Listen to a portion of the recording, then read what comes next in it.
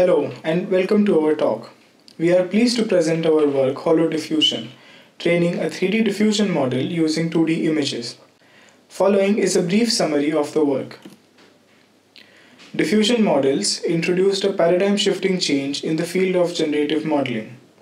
They enable training of generative models with a stable learning objective and with full mode coverage of the sample distributions. This was followed up by the breakthrough works such as DALI, Imagen, and Stable Diffusion, which trained very large-scale text-to-image models on billions of data samples.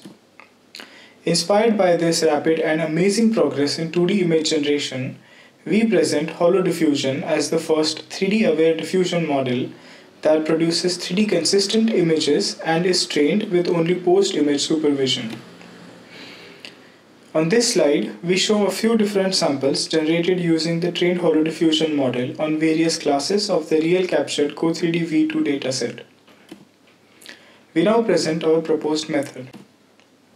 While moving from 2D diffusion models to 3D, we are presented with some challenges. Firstly, there isn't sufficient amount of ground truth 3D data available for training. Then, since there is no universal convention, the individual 3D objects or scenes have their own coordinate frames, and it's a non-trivial task to find an alignment between all the 3D scenes. Lastly, unlike image pixel grids, there is no de facto representation for 3D scene data. In this work, we sidestep the issue of ground truth 3D data by utilizing only post-2D images of the 3D scenes as the training supervision, and in order to tackle the problem of 3D representation, we propose to use a hybrid explicit-implicit grid of features decoded by an MLP for 3D radiance fields as the representation. The prior or concurrent works on 3D diffusion models handle the pertaining challenges either by first creating a corpus of 3D voxel grids by fitting them to the synthetic renders as a data preprocessing step, or use the ground truth available point clouds of synthetic datasets. On the other hand, our proposed method learns a distribution over not only the 3D shapes but also their appearance and sidesteps the data creation process, which is compute heavy and prone to creating non-generalizable neural features of the fitted 3D radiance fields. Here's the full pipeline of the HoloDiffusion training algorithm. Let's go through this one step at a time. The first step of the HoloDiffusion training setup involves constructing an approximate 3D feature voxel grid using the source views of a randomly sampled scene from the training set. This is done by extracting features for the source views using a learnable encoder E. We then bilinearly sample features for each of the vertex of the voxel grid from each one of the source views as shown in the figure. Then lastly, we aggregate the features from different source views to obtain the approximate 3D feature voxel grid. Please note that this is only an approximate voxel grid since it doesn't have all the information about the 3D shape depending on the randomly sampled source views. Having obtained the approximate feature voxel grid V bar, we then proceed with our slightly modified denoising diffusion training step. The voxel grid is first noised or diffused with randomly sampled amount of noise for the tth time step to obtain the diffused feature voxel grid V bar t. The denoising unit d theta takes the V bar t and the time step t as input to predict the original clean version of the feature voxel grid V.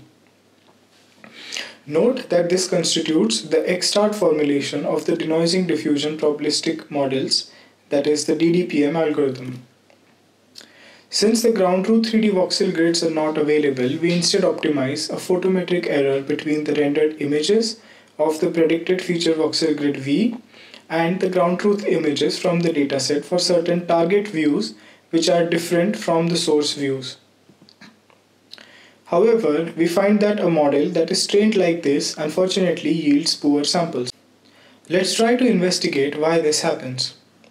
Here is a didactic illustration of this phenomenon. Without loss of generality, assume that the regions of the underlying latent space of the 3D feature voxel grids look something like this. The green region is where we'd like the diffusion network to implicitly have the highest probability densities.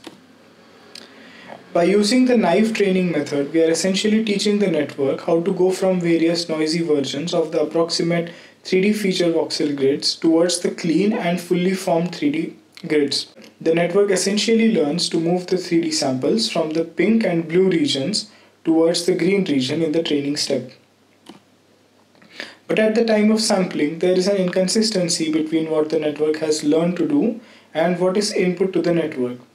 Since the network has only seen noisy versions of approximate grids, the network doesn't know how to handle noisy versions of fully formed 3D grids.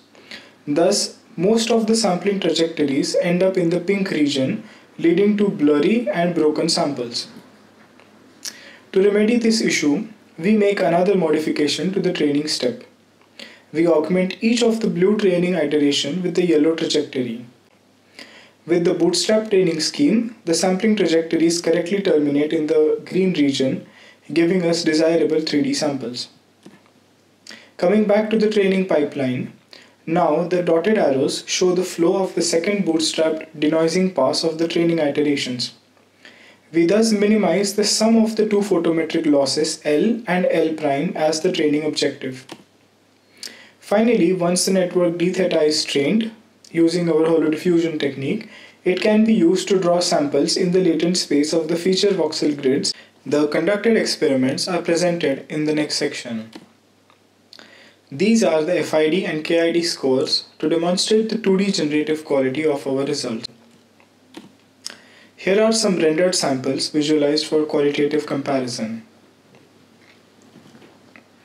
The samples generated using PyGAN are not 3D view consistent, while our samples maintain full 3D view consistency. Here we show the shapes of the generated 3D samples by rendering the normals and diffuse shading them with a single fixed light. As apparent, the diffusion network is able to mostly distill clean and floater-free density fields from the 2D image supervision alone. Finally, we cover some of the limitations and the future scope of our method.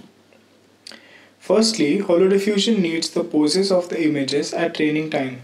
This either requires expensive hardware calibration or running the structure from motion as a data processing step.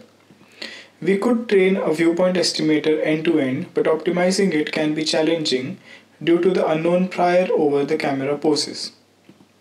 Some of the future directions include training conditional 3D diffusion models, instilling intuitive editing controls in the trained models, scene level generation, and last but not the least, very large scale models with better quality samples. Please feel free to check out our project page by scanning the QR code. We thank you for your attention.